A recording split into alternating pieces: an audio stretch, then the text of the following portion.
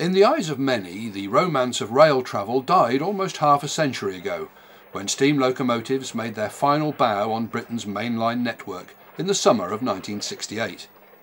The modernisation of our railways was of course inevitable, as steam was by no means as efficient as the diesel engine or electric motors as a means of providing a driving force, and quite obviously the newer modes of providing traction were much cleaner at a time when we were all beginning to get more environmentally conscious.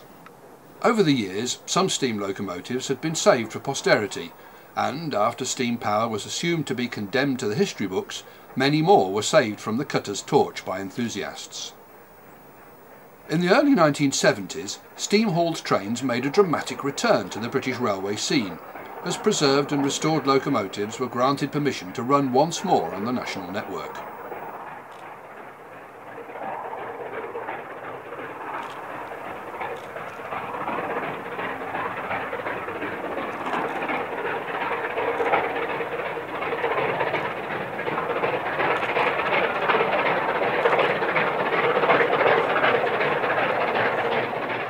Today, in the 21st century, steam can once again be witnessed in action in most parts of the country, rubbing shoulders with much more modern modes of rail transport, as it thrives as part of Britain's leisure industry.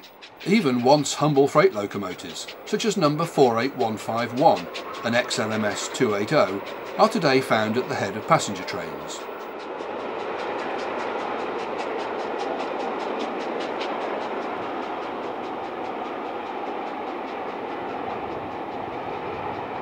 The King-class 460s were very much the pride of the Great Western Railway when introduced in the 1920s, and still make quite a sight today.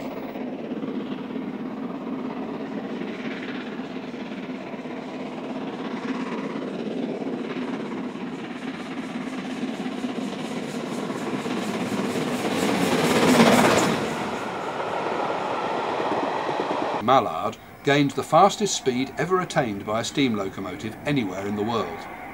Designed by Sir Nigel Gresley, this class member, number 6007, proudly carries his name.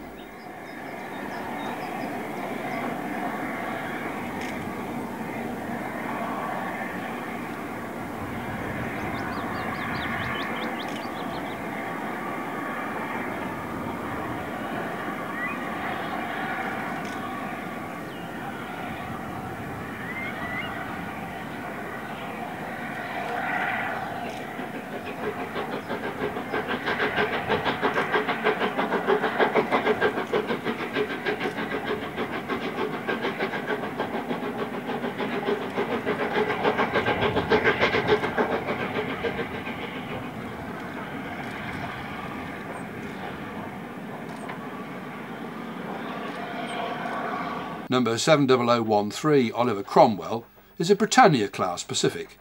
It is seen here in North Lincolnshire shortly after sunset. The Britannia class were one of several British Railways standard classes.